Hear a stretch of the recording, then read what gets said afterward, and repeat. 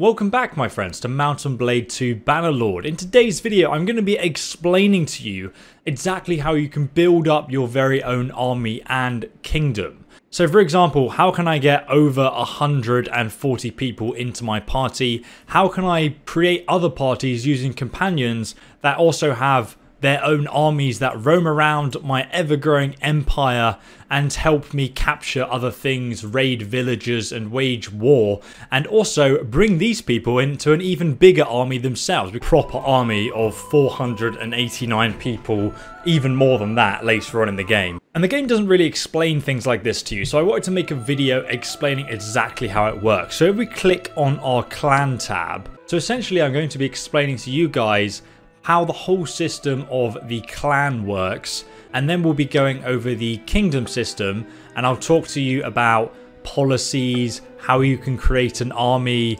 and some of the other things that you'll find under the kingdom tab. But I feel like it's most important that we start off in the clan tab, because this is kind of where everyone starts the game. And by the way, guys, all the timestamps for everything we talk about in this video are linked down below, so you can find whatever I'm talking about as quick as possible, because I don't want to waste your time. So starting off with the bare basics here, at the moment we are at clan tier 4.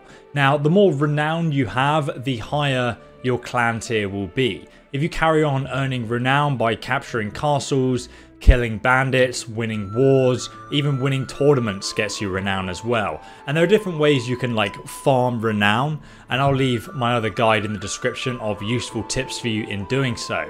But essentially what you're going to be doing is leveling up your clan tier, and as you level it up, your party size will naturally increase. As you can see, if I get to clan tier 5, it says here that my additional party size for every party in the clan will be plus 15, and I can also recruit an additional companion as well, because you also have a companion limit. Now, companions in Mount & Blade are really useful. Now, if you haven't already watched my companion video on where to find the best companions in the game, I'll link it down below, but essentially you're going to find companions with a different skill set. For example, Chorig Frostbeard has a scouting skill of 85.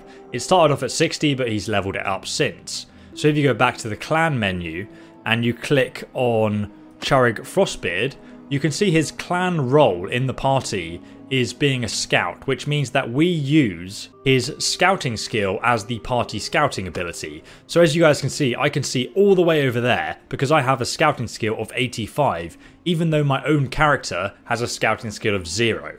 But as you start to build up your clan level, one of the most useful things you can do is make another party, especially when you have another kingdom. So for example, all I need to do is click create party, and then you need to have a spare companion. So Agna the Shield Maiden, just here for example, I'm going to select her to make a new party with, and currently she only has herself as the party.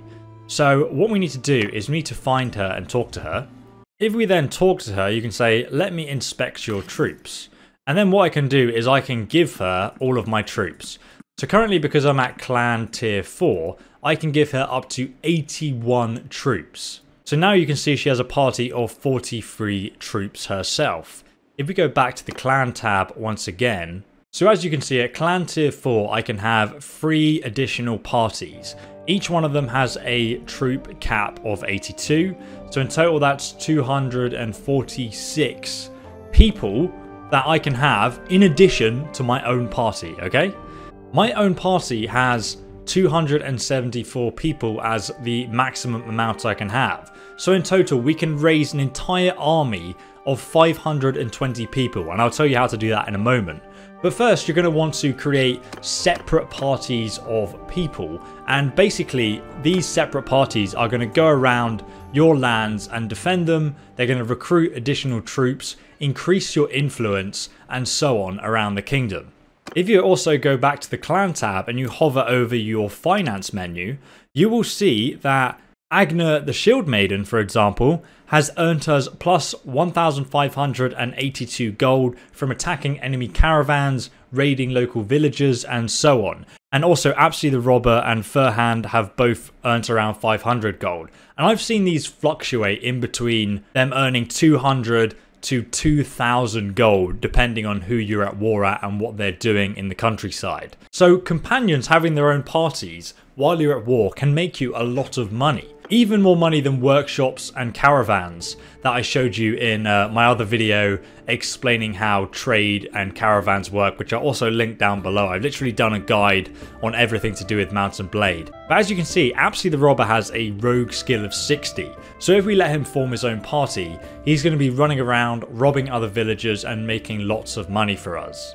You also see under the clan tab that you have your caravans and the local garrisons of your different castles and cities that you own.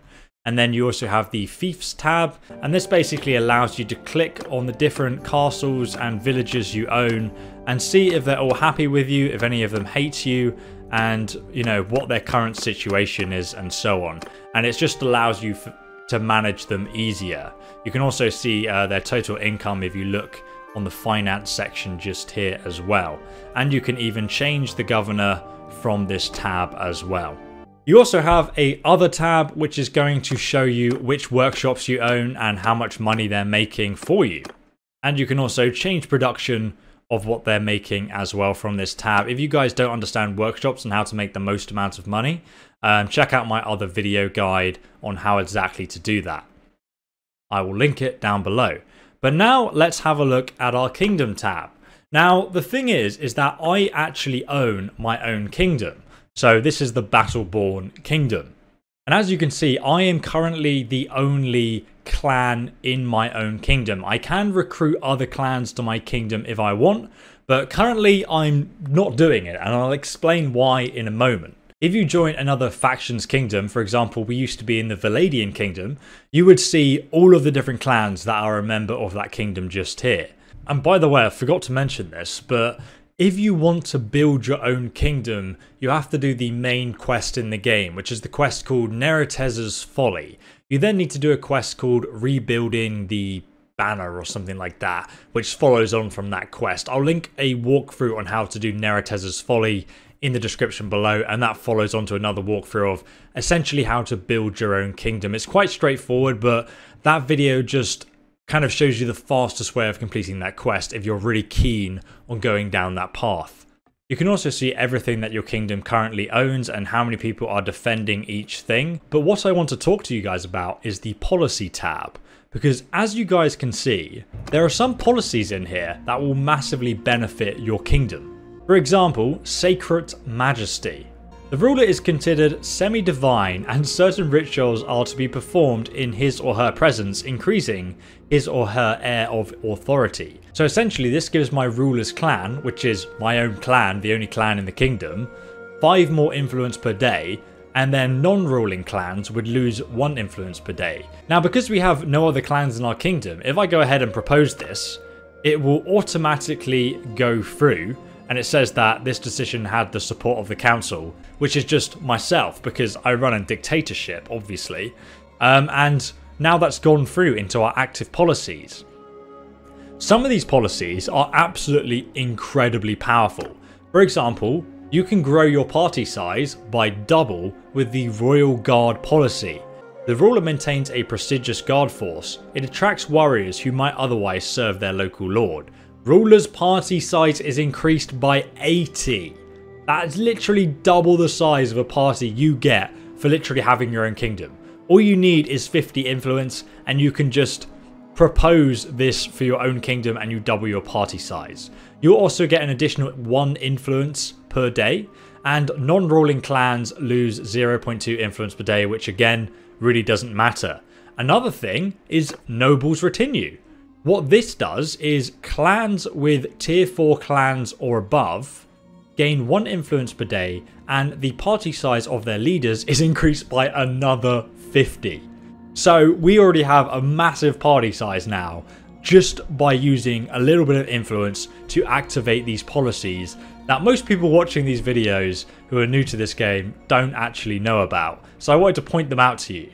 Another really good one though is land grants for veterans. The distribution of lands to veterans was a key platform of the Roman populace such as Marius and Caesar. The presence of veterans in farming communities helps with organized militias. So if you have this policy, military quality will be increased by 10%. The negative side is that village tax income is reduced by 5%. Currently, as you guys can see, I've got like 372,000 gold because I'm at war with Sturgia and we make all of our money through war and a tiny bit through trade. So village tax isn't important to me, whereas recruiting really good warriors is. So this is really good for me personally. So for example, if I recruit troops from one of my local villagers here, you can see they've actually got sturgeon warriors and not just crappy sturgeon recruits. So they've actually increased the quality of these men that we can recruit from them. And this village as well also has some veteran soldiers, and if you're really good friends with the village, you'll actually be able to recruit some of their best men as well. But currently we're not that friendly with them. They'll have to love us to do that. Another one that's a no-brainer is castle charters. Castle upgrade costs are reduced by 20%. That is massive. That is so cheap. And castle owners will also yield 1 additional influence point per day. So you just get 3 influence points. Like, I mean, this isn't negative for anyone. Why would you not choose these policies? There are some policies in here that obviously have negative effects. For example, state monopolies. Ruler's clan gains 5% of settlement tax per town, which is really good if you have other clans in your kingdom, but it also reduces the workshop production by 10%. So it can be counterproductive in many ways too. So there are some policies you'll need to use your head about if they work for you. There are other policies where, you know, it's just a no-brainer. Like, why would you not? Okay, so we've gone over policies. Now let's talk about creating an army. So as you guys can see, if I press create army, my 3 parties that I showed you how to make in the clan tier can all be added to my army that I'm about to make, like so. And you'll notice it costs me 0 influence points to recruit these people because they're my own companions.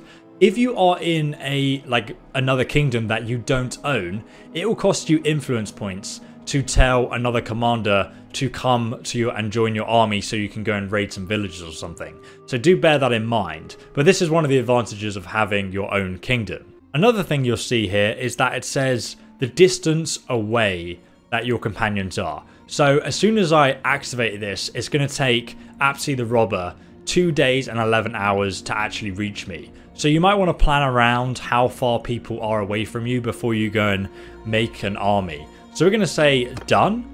And as you can see, all of these people are now going to be in my army and they're all going to be walking towards me. So here I am in the middle of nowhere. I'm going to walk over to Belgrade and I'm going to recruit some more people while we wait. So here we go. Here is Agna the Shield Maiden. So as soon as she gets close to me, she's just going to go ahead and join my party, and now it becomes an army, you know. So we're just waiting for another 2 of my followers to arrive, and our army will get even bigger. So I'm just going to wait at my local castle for everyone else to show up. And what I recommend doing is talking to your followers.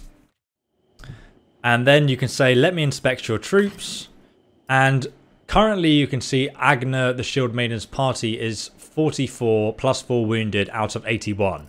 So she can have a lot more people in her party. So let's go ahead and make sure that she has a full force of troops. So now she has a full 81 troop limit. If you make sure all of your companions are at their troop limit, then you know that you're going to have a fully forged army. So as you guys can see, the whole army has formed here. We have 489 men in total. You can see on the bottom right, everyone is now in the army. However, Furhand doesn't have a full party, so we can actually go ahead and talk to him, and we can say, I want to give you some more troops. And then we can go ahead and make sure he's at the full strength of his party. So now we have 490 men. We're almost at 500. So let's say, for example, I know that I want to take this local castle, but I'm already at my maximum army limit. One thing I can do is I can go and manage my garrison at a local castle, which I know has a lot of people. And then I can add all of these people into my party. So now I have a whole army of 330, but it's over my party limit. So essentially what this means is between 3 and 5 people each day are going to just abandon your army and leave. So it's not recommended, but you can definitely do it if you just need the extra men for an attack on the enemy. But now we have a full army of 500 people. That is essentially how you make it. Let's go and have a giant siege battle at the end of the video. Another thing you guys can check out on the Kingdom Tam is diplomacy. This essentially shows you who you're at war with, who you're at peace with, and you can see their power compared to yours. And look how weak my tiny kingdom is. Though we are at war with Sturgia and we are slowly crushing them. So that's pretty cool. So let's say, for example, you've made your entire army. You can then go and click on the Manage tab. What you can do with this is you can remove people from your army if they need to go somewhere else and help you out elsewhere in your land. Or you can even click here to disband your entire army and let everyone leave it. So now we're going to march north and we're going to lay siege to this castle just for fun. I'm going to ignore the enemy armies because they're not really going to be able to do anything. I'm going to go ahead and besiege this town and build ourselves a battering ram and some siege towers like so. So you also notice as you guys are leading your army that your leadership skill, mine's currently 60, is going to be increasing. Because as you can see, if you maintain a high morale in your party and assemble and lead armies, it will continuously go up. You can also see here on the right, when you're organizing these huge forces, that your army has a cohesion of 85. So if you have a huge army, its cohesion is gradually going to reduce. So because of the army size and its base size, it gets -3 per day. Once the army cohesion reaches 0, the army will disband.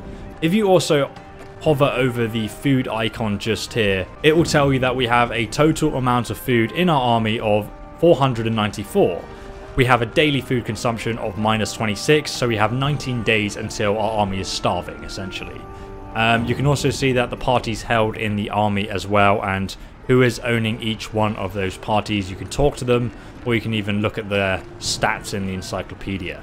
You can also see down here what your movement speed is, your view distance and your daily party wage as well. So we're losing 1,000 gold by having all these men in our party, you know, sieging this castle. So you really want to plan your assaults and tactics well when you're doing this. Okay, so we're now ready to lead the assault. So obviously we're going to go ahead and do that with our huge, absolutely colossal army. Now you guys can watch this giant siege if you like, with 500 people attacking a castle of I think about 300 or so defenders. But essentially that is it for the tutorial part of the video. If you guys have any useful tips or comments about your own experiences, please do comment them below because it helps other people out watching the video who might have questions as well. And I've made a guide on literally every principle of Mount and Blade and how it works, so you can find those other guides in the description below in the playlist. So if you want to check those out, they're all down below in the description. And I'll be making a lot more too, so make sure you subscribe and press the bell icon for those future videos when they come out. But now let's begin the assault, brothers! I'm gonna get off my horse. I don't know why I brought it into battle, to be honest. By the way, if you do bring a spear into battle, it actually gives you plus morale, so it's pretty beneficial. How is this? There's like 2 men pushing this entire siege engine. Yeah, that's right, you lazy boy. Why don't you get on it and help too? So we can probably take out some of these archers from a distance just up there. My goodness. Let's get behind the siege wall here and see if we can do some damage. The last castle I took in my campaign was actually quite funny because I ended up getting hit by, I think it was like a trebuchet or something. So I just took like 300 damage at the start of the battle and died instantly. As you guys can see, our battering ram has already been destroyed. Usually it's the siege towers that do the best and make it over to the enemy.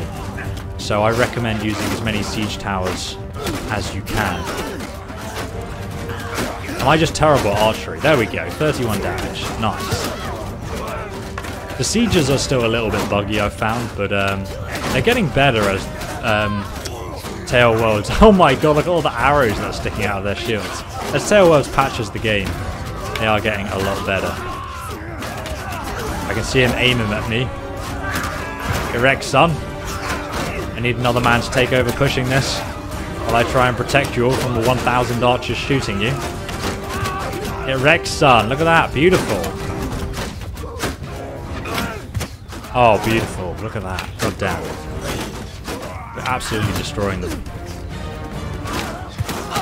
We might want to start shooting some of these guys who are going to try and take us out as soon as we start attacking them in a moment, though.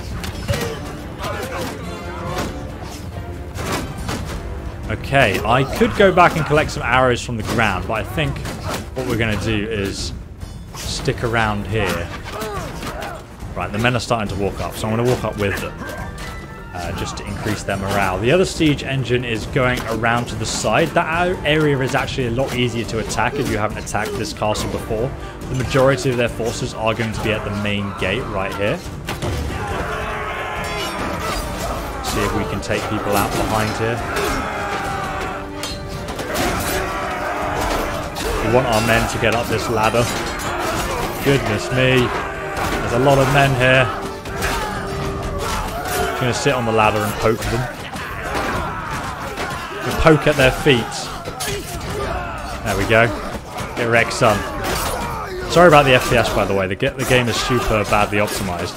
Honestly, if you just sit at the top of the ladder with a spear and just poke their feet, you're actually like quite defensible. I'm going to grab a shield in a moment. I just kind of want to poke over the heads of my troops here to do some damage, like so. As you guys can see, we are on realistic difficulty, by the way, just to let you guys know. Everything's on realistic. So yeah, if the men coming towards you, just get down the ladder and poke their feet if you can. It seems to be very effective. Hell yeah. Look at this first person perspective, just looks brutal. Pokey pokey. Right, I think I might grab a shield from the floor here. Can I pick this shield up? Get wrecked up. Yeet. Doing quite a bit of damage back here. It's kind of hard to actually see where the enemies are with oh dear, there's so many of them. Let's go ahead and equip a two-handed axe. And as soon as I get the opportunity, we're going to come up this ladder and just swing, swing, swing. Look at that. Absolutely brutal.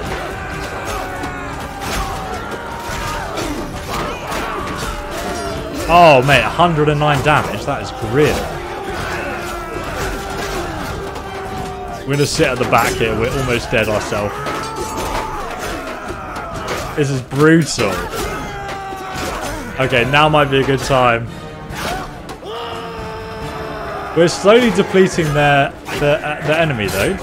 Get wrecked, son. I can hardly swing my axe around here. It's so big.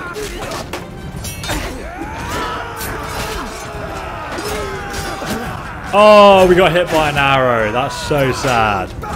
My forces are very slowly working their way up the wall, though. And if we have a look... Oh, on the other side of the castle, as you can see, my other siege tower has completely breached their walls. So the rest of the men are now charging in, all heading up that siege tower. Unfortunately, our battering ram didn't actually make it in the end, but if it did, we would be able to flank behind all these soldiers, and we wouldn't be attacking them in one tiny corridor here. But guys, I want to thank you so much for watching if you did stay to the end of the video. And if you want to follow along with my main playthrough and campaign, where we're actually going to do a siege battle like this very soon, please go ahead and watch my videos. I'll link the playlist down below in the description. But thanks for watching, thanks for all the likes, and I'll see you in the next guide. Goodbye.